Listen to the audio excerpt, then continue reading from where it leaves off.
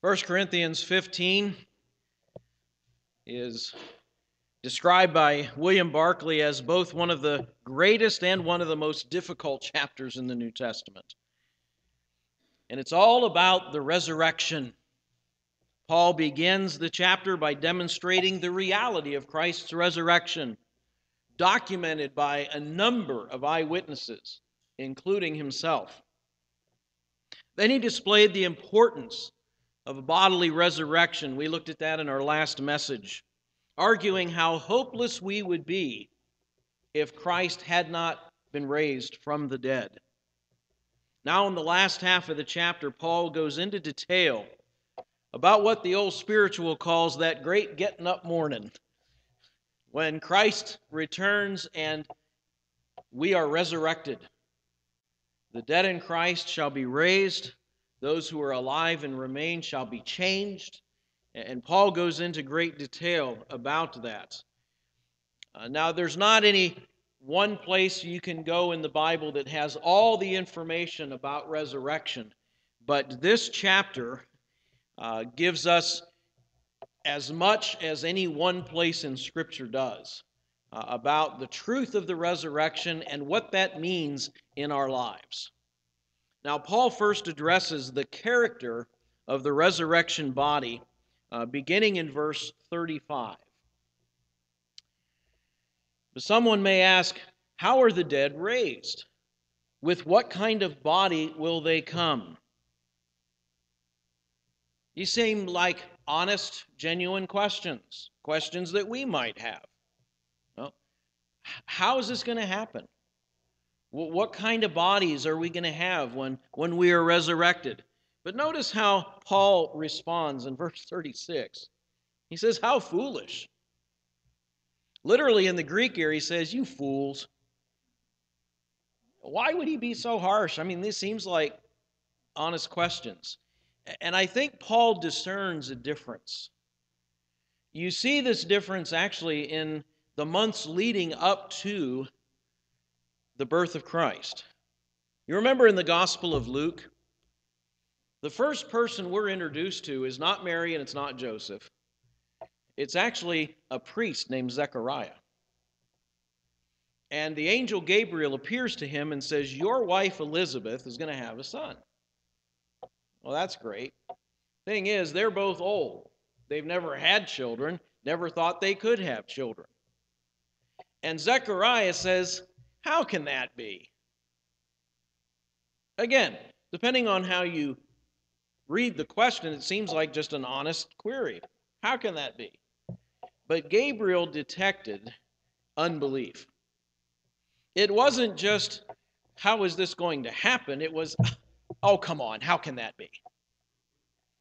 And so Gabriel says, fine, you're not going to speak until the child's born. You didn't believe me? That's what happened.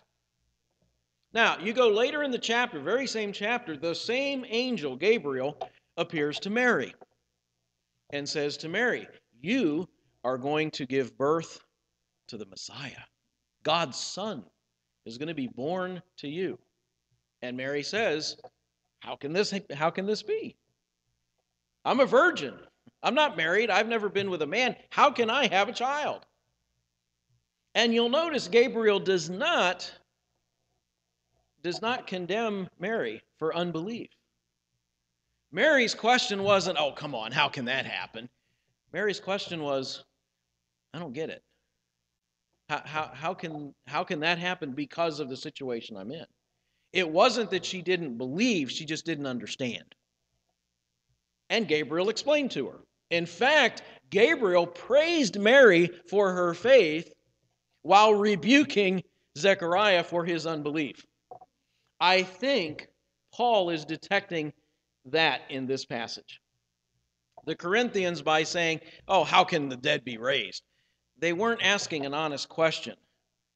They were being skeptical. Oh, come on, how can that happen? And so Paul says, you fool. He just throws it right back at him. He did not obviously read Dale Carnegie's book on how to win friends and influence people. He says, how foolish. What you sow does not come to life until it dies. When you sow, you do not plant the body that will be, but just a seed, perhaps of wheat or something else. But God gives it a body as He has determined, and to each kind of seed He gives its own body. All flesh is not the same. Men have one kind of flesh, animals have another, birds another, and fish another.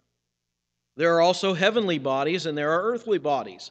But the splendor of the heavenly bodies is one kind, and the splendor of earthly bodies is another.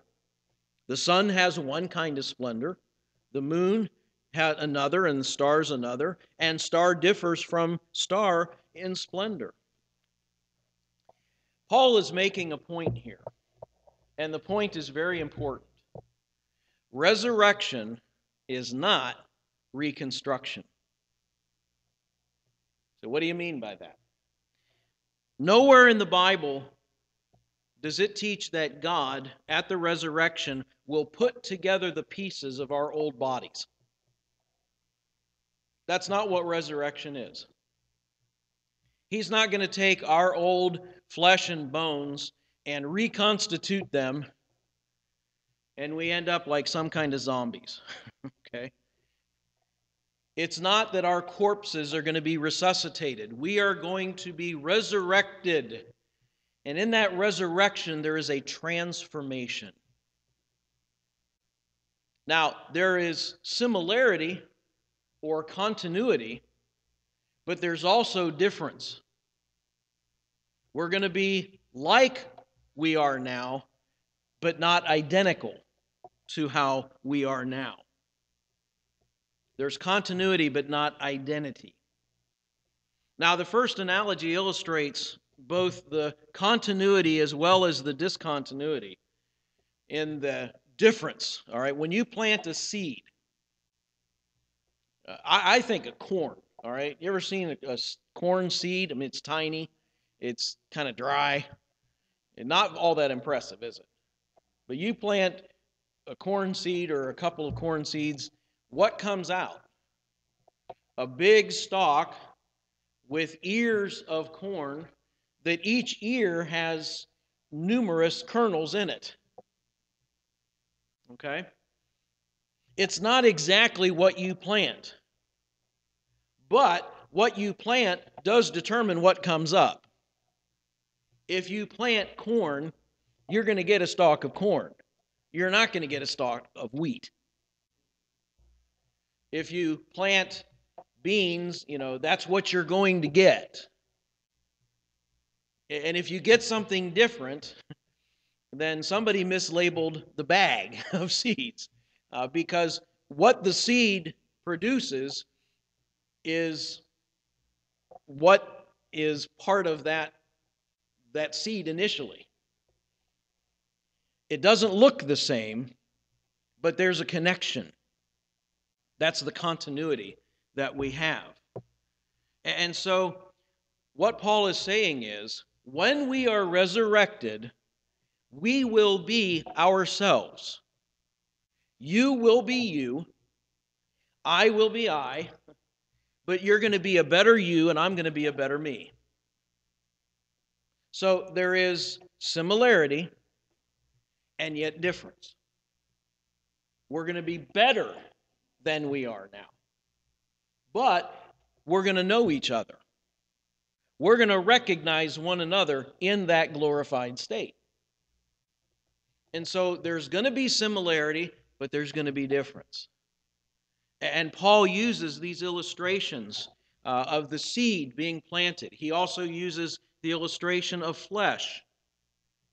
He says, you'll notice that mankind has one kind of flesh, animals have another.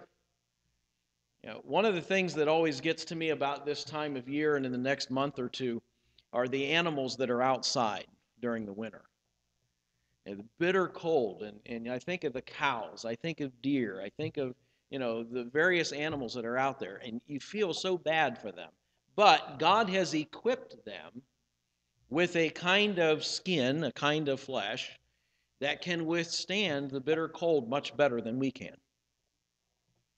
Birds have a different kind of body structure than other animals do. Fish have scales. Fish have gills, which can somehow breathe water. That just boggles the mind. But God has created each species unique. Then Paul uses the example of heavenly bodies. You look up, there's the sun, there's the moon. They're different.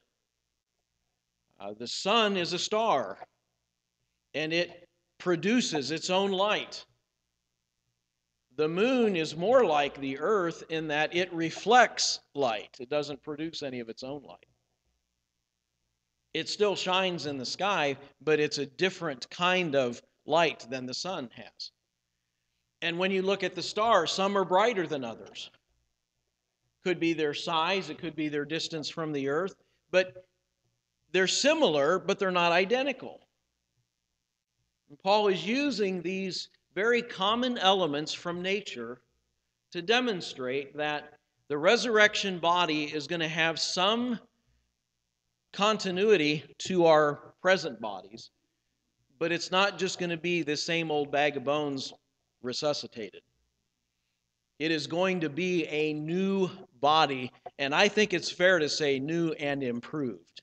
It's going to be much better than what we are experiencing now.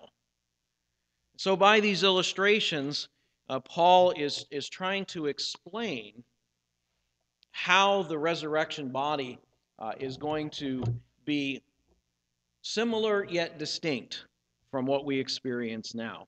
He continues beginning in verse 42. So it will be with the resurrection of the dead. The body that is sown is perishable, it is raised imperishable. It is sown in dishonor, it is raised in glory. It is sown in weakness, it is raised in power. It is sown a natural body, it is raised a spiritual body. If there is a natural body, there is also a spiritual body. So it is written, the first man, Adam, became a living being. The last Adam, a life-giving spirit.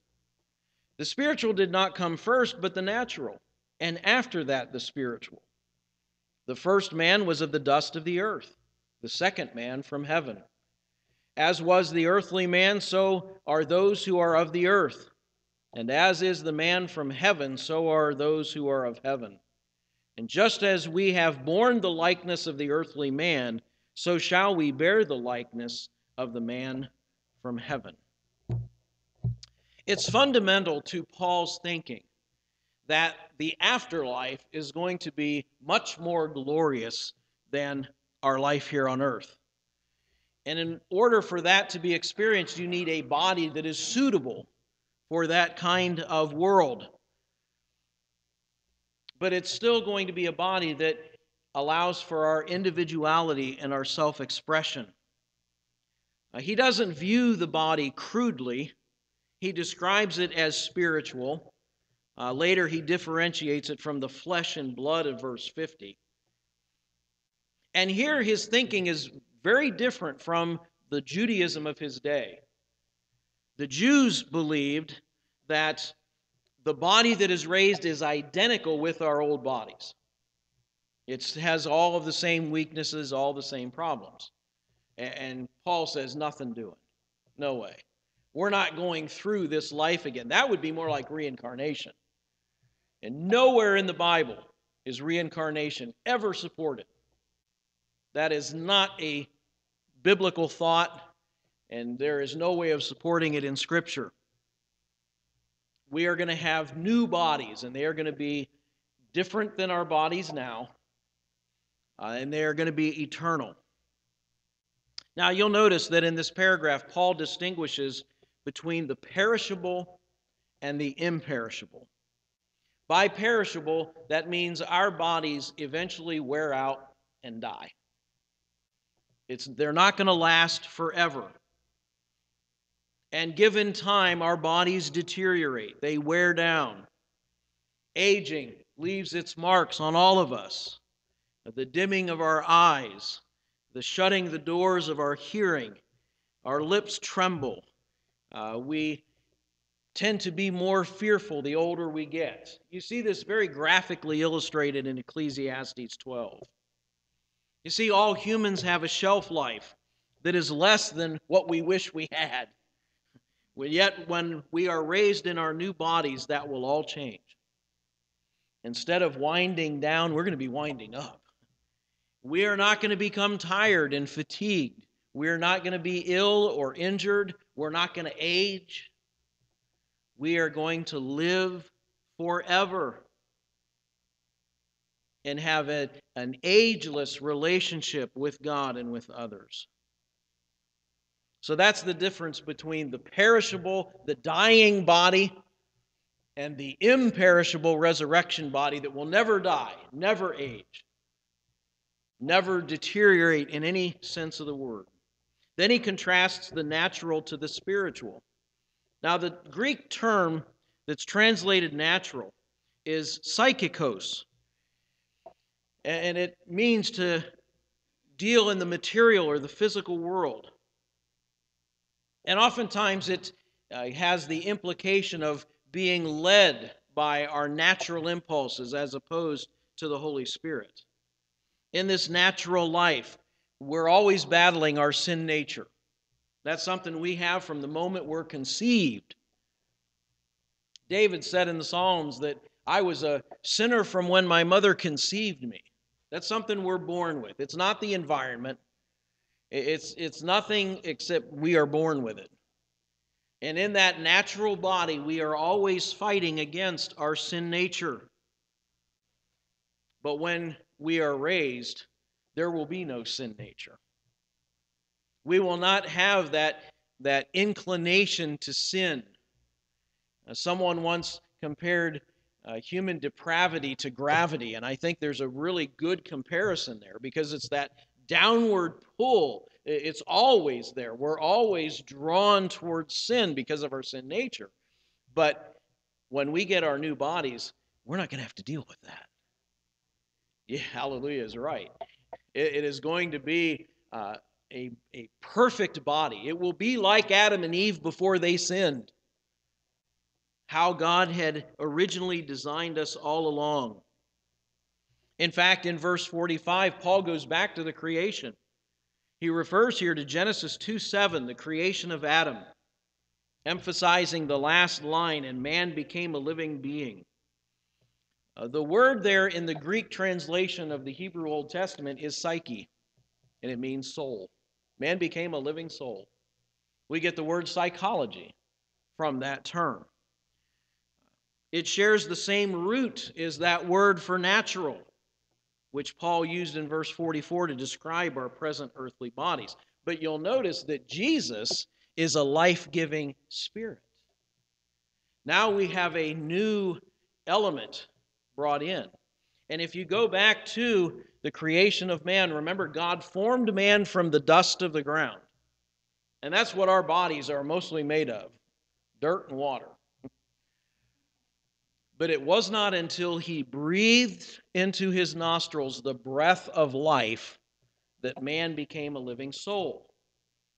Now, what's interesting in the original language, breathe or breath and spirit is the same word. You could just as easily translate, he spirited into his nostrils the spirit of life. And Jesus is that life-giving spirit that transcends the natural, greater than our natural selves, with our sin nature, with our cursed, decaying, aging bodies. Jesus is a life-giving spirit. Now you'll notice in this, Adam was passive. He became alive when God breathed into him.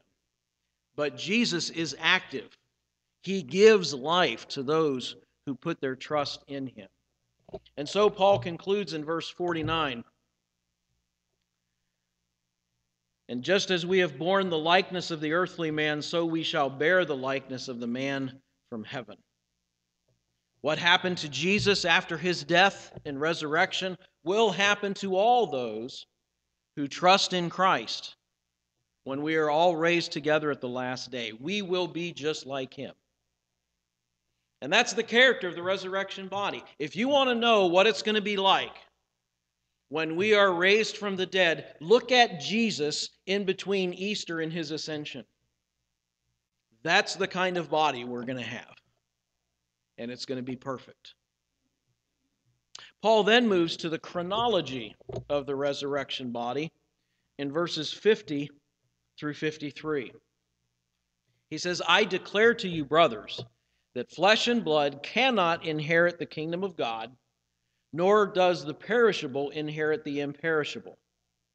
Listen, I tell you a mystery. We will not all sleep, but we will all be changed. In a flash, in the twinkling of an eye, at the last trumpet. For the trumpet will sound, the dead will be raised imperishable, and we will be changed. For the perishable must clothe itself with the imperishable, and the mortal with immortality. Now, this needs to be read in conjunction with another passage. So keep your finger here, or put a little bookmark here, and turn back a few books to 1 Thessalonians chapter 4. 1 Thessalonians chapter 4. In this passage, Paul is talking about the same event. And so we see the similarities here. Kind of fills out the picture. 1 Thessalonians chapter 4, beginning in verse 13. Paul writes, Brothers, we do not want you to be ignorant about those who fall asleep, or grieve like the rest of men who have no hope. We believe that Jesus died and rose again, and so we believe that God will bring with Jesus those who have fallen asleep in him. According to the Lord's own word, we tell you that we who are still alive, who are left till the coming of the Lord, will certainly not precede those who have fallen asleep. For the Lord himself will come down from heaven with a loud command, with the voice of the archangel and the trumpet call of God, and the dead in Christ will rise first. After that, we who are still alive and are left will be caught up together with them in the clouds to meet the Lord in the air. And so we will be with the Lord forever. Same event, little different emphasis. In Thessalonians, Paul is concerned about those who have died that had believed in Christ. The Thessalonians were afraid that they were going to miss out. When Jesus comes back, are they going to be a part of our lives in glory? And Paul says, absolutely, they're going to be raised first. Back in 1 Corinthians, the emphasis is a little more on those who are alive and remain. He does say that the dead will be raised, and then he says, we will be changed. Notice the way he says that. We will not all sleep, meaning die physically, but we will all be changed. I always chuckle a little bit when I read this verse, because I remember seeing it posted in a church nursery. Think about that. We will not all sleep, but we will all be changed. Gives a little different perspective there. But here Paul is talking about when Christ comes back. Now, did you notice the similarities? There is the shout, there is the trumpet. The dead will be raised, the living will be changed. You also see this in a couple of other places in Scripture that talk about the return of Christ. The trumpet will sound, the voice of the archangel. Jesus comes back in the clouds. And so we know that these various passages, Matthew 24, 1 Corinthians 15, 1 Thessalonians 4, they're all talking about the same event. All of these things are coming together when Jesus comes back to earth, and we see that the dead, in fact, are raised. Now you'll notice in verse 50, back in 1 Corinthians 15, Paul says, I declare to you, brothers, flesh and blood cannot inherit the kingdom of God, nor does the perishable inherit the imperishable. And I think here he's talking about two different groups. Flesh and blood are those who have died. The perishable are those who are in the process of dying but haven't died yet. And he's saying neither one of them can go into eternity that way. The dead must be raised, and the living must be changed, transformed. And both will happen at the same time. So Paul assures his readers that the kind of bodies we have here on earth, perishable, susceptible to pain, suffering, and death, that's not what we're going to experience heaven in. And we see the resurrection of the dead saints, we see the rapture of the living saints, and all of the saints will be given glorified bodies like Jesus had after his resurrection. Now, if anybody asked Paul how this can be, he says, I've received it as a mystery. A mystery in the Scriptures is not referring to a whodunit, trying to unravel a criminal plot or something like that we often use the word today. Mystery in the Bible is something that could not be known unless God revealed it. And there are a few different places where Paul uses this idea of mystery. Here, he's saying, God revealed it to me that this is how it's going to happen. When Christ returns, the dead will be resurrected, the living will be transformed, we will all be given glorified bodies, and we will all meet to the Lord in the air. So not everybody will go through resurrection. I don't believe that the believers that are alive when Christ returns will die and then be resurrected. He says this is going to happen in a flash, the twinkling of an eye. It's going to be that fast. The word flash in the Greek is atomos, which is that which cannot be divided. They didn't know you could divide an atom. And so it's the smallest particle in a flash. In the time it takes to blink your eye, this is going to take place. When this happens, a trumpet will sound. Now, in the Bible, trumpets were used for a variety of purposes. And in the Old Testament, oftentimes, the coming of the day of the Lord was heralded by a trumpet or a series of trumpets, a time of wrath and judgment on the earth. Now, I want you to notice something. Look at verse 52. Paul does refer to the trumpet that, again, we see in Matthew 24, you see it in 1 Thessalonians 4, but he describes it here in Corinthians as the last trumpet, or in some Bibles, the last trump. What do we mean by the last trump?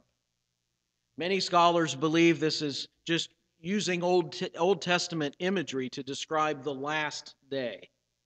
But I think there's more to it than that. I believe that Paul was inspired by the Holy Spirit to write this specifically as he did, and that the last trumpet means the last at the end of a series. And there's only one place in the Bible that we see a series of trumpets. That's the book of Revelation. How many trumpets are sounded in the book of Revelation? That's an easy answer because anything in Revelation has the same number. It's always 7, right? 7 trumpets. So the last trumpet would be the 7th trumpet. And that trumpet is sounded in Revelation 11:15. Now, what transpires when that trumpet is sounded goes over the next few chapters until you see the first of the bowls of God's wrath being poured out, because the 7th trumpet introduces the bowls of God's wrath. It's the last warning before the wrath comes. And so there's quite a bit that goes on in regard to that 7th trumpet.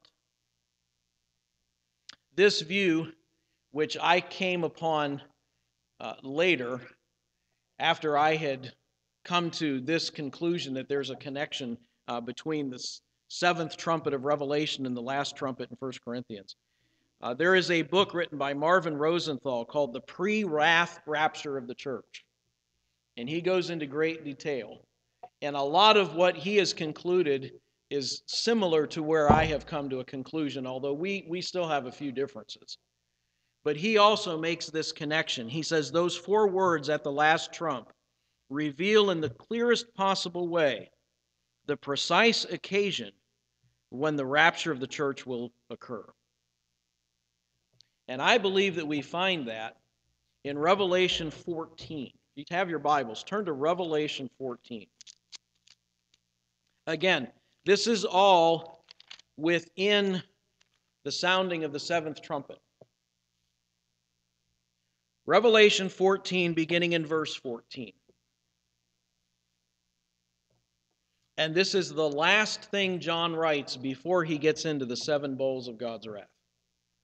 I looked, and there before me was a white cloud, and seated on the cloud was one like a son of man, with a crown of gold on his head and a sharp sickle in his hand. Notice, coming in the clouds, one like a son of man. Who's that? Jesus. That was his favorite way to describe himself. He has a crown of gold on his head. I think this is significant because nowhere is an angel ever described like that. And there are some commentators that say this is an angel. No, it isn't. No angel has a crown of gold on his head and is like the Son of Man. Angels are completely different than humans. Then another angel called out of the temple and called in a loud voice to him who was seated on the cloud, "Take your sickle and reap, because of the time to reap has come, for the harvest of the earth is ripe." So he who was seated on the cloud swung his sickle over the earth, and the earth was harvested. Again, I believe this is referring to Christ coming in the clouds and gathering all the believers. Those who had died will be resurrected. Those who were alive at that time, and from reading the book of Revelation, I don't think there's going to be many, but they will be changed, transformed into their resurrection bodies, and we will all meet the Lord in the air before the wrath of God is poured out on the earth. I do not believe that Christians will experience the wrath of God. We will be taken out before that time. We will experience the wrath of Satan. That's what's described in the chapters coming up to this, but not God's wrath. We will be taken. Now, we could spend a whole lot more time on that, and we will in a later message in a different series, but just tying all of these different passages together, I believe this is when this will take place. But what we definitely know from this passage is that Christ comes, there is the shout of the archangel, the trumpet call of God, the dead in Christ shall rise first, and then those who are alive and remain will be transformed, given their glorified bodies, and we will all meet the Lord in the air. We can debate and discuss when that happens in regard to the book of Revelation and the tribulation, and that will be for another time. That's my view. You don't have to agree to it. That's okay. We can disagree. But to me, that's where it fits in best in all of Scripture. Let's move on, though, back to 1 Corinthians 15, because I don't want to miss Paul's conclusion on the resurrection body. In 1 Corinthians chapter 15, the conclusion on the resurrection body, and it's put in the sense of a promise. Beginning in verse 54. When the perishable has been clothed with the imperishable, and the mortal with immortality, then the saying that is written will come true. Death has been swallowed up in victory. Where, O death, is your victory? Where, O death, is your sting? The sting of death is sin, and the power of sin is the law. But thanks be to God, He gives us the victory through Jesus Christ our Lord.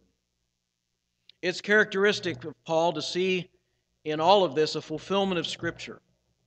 And the first Scripture he mentions is Isaiah 25:8. Death is swallowed up in victory. On that day, God will deal a fatal blow to sin and to death when our perishable mortal bodies are changed into the glorious eternal bodies that we will have from that point forward. After the resurrection and rapture of believers, never again will we grieve the loss of a loved one. Never again will we worry about terminal diseases. Never again will we have to cope with the frailties of old age. Never again will we have to plan funerals, execute wills, or worry about loved ones we leave behind. Never again will we need to nurse the lingering emptiness and grief we feel when a loved one is taken from us. On that day, death's sting will be permanently gone.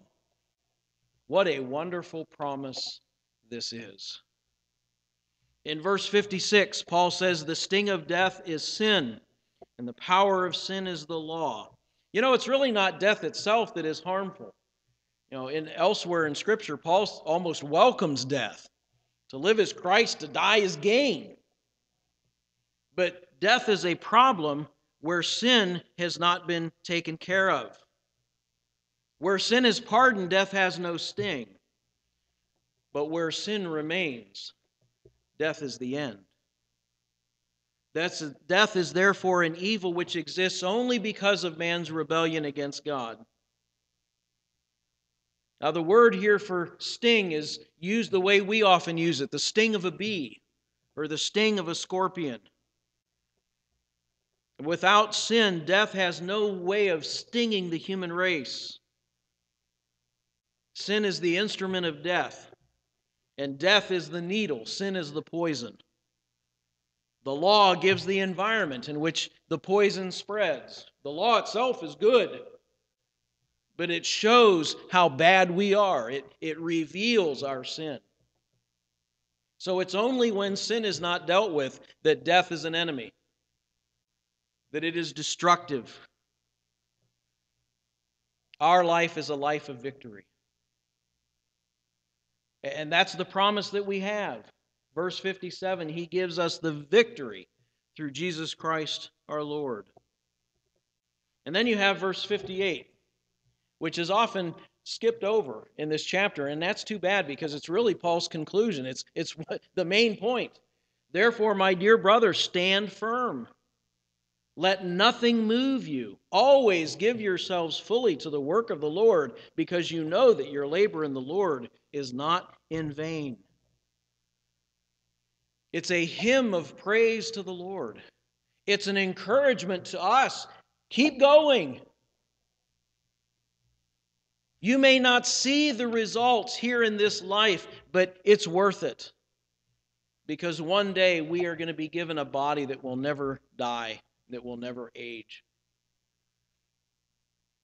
That's eternal life. That's what we look forward to. That's the promise of the resurrection. We can be steadfast, unmovable in suffering. We can serve others because we know that it's not in vain. We know that with our resurrection bodies, God's going to reward us for what we have done here on earth. Nothing is skipped over. God sees it all. It's worth it. And there are times when we wonder, is it really worth it? Is life really worth it? And Paul's answer is yes, it is worth it because we're going to live again. It's not wasted. God is going to bring us back to life. We have an eternity to look forward to. The Corinthians, they were prone to fickleness. They would shift from one position to another, sometimes without much of a reason. Paul says you get a firm grip on this doctrine of the resurrection, and you won't be so easily shaken. And people today are sometimes moved by fear and worry and doubt. And we wonder, is this life even worth it? Is it worth living? Why should I bother serving the Lord? It all seems so pointless. And Paul says, oh no, nothing is pointless because we are going to live forever in God's kingdom. And what we do here will be rewarded there. What we do now is going to have an effect on our lives then. So stay with it. Don't be moved. The hope of glory is the strongest incentive we have for abounding in the work of the Lord, because it is worth it. These profound promises are enough fuel to last a lifetime. The abiding hunger for a world set right will one day be satisfied with the resurrection in the world to come. But Paul concludes this discussion not on our future hope with another look forward, but with a hard look inward and outward. In light of the hope of the resurrection, made sure by Christ's own resurrection, we are to be steadfast, immovable, abounding in God's work. In other words, the doctrine of the resurrection ought to affect how we live. What we believe about the resurrection should affect how we behave. It's very practical in that sense. If we really believe in the resurrection of our body, then we're going to use our bodies now to glorify God. We look forward to that great getting up morning. We don't know exactly when it will happen, but we must always be ready. Even if we interpret scriptures in such a way that maybe the return of Christ, as described here in 1 Corinthians 15, may not be imminent, we never know when our own lives will come to a conclusion. I remember a Bible college professor of mine in describing, and he believed that the coming of Christ would be at the end of the tribulation. And he was asked, but what about the imminence of Christ's return? I mean, are we to be ready at any moment for his return? And his answer was classic. He said, Christ may not come for all of us today, but he may come for you. We never know when he's going to come and say, your time on earth has come to an end. Come into eternity. And in that sense, we always need to be ready. And the way to be ready is to be doing what he wants us to do. So that whether we live another 5, 10, 15, 20, 50 years, or if he calls us home tonight, we're ready to go. By believing in his word and allowing that to affect how we behave. Let's live each day as though it could be our last. Let's be ready whenever that day comes. Would you bow with me as we close in prayer? Heavenly Father, we thank you for the great promises of your word. And frankly, I can't think of a greater promise than the promise of resurrection. We have so much more to look forward to than just this life. And our experiences in eternity are going to be so much greater than anything we can experience now. Because our bodies are going to be infinitely greater. We thank you for raising our Lord and Savior Jesus Christ from the dead, and with him giving us the promise that we will be raised as well. I pray that that knowledge will inspire us, encourage us, energize us, and motivate us to live for you now, knowing that we will live with you for all eternity.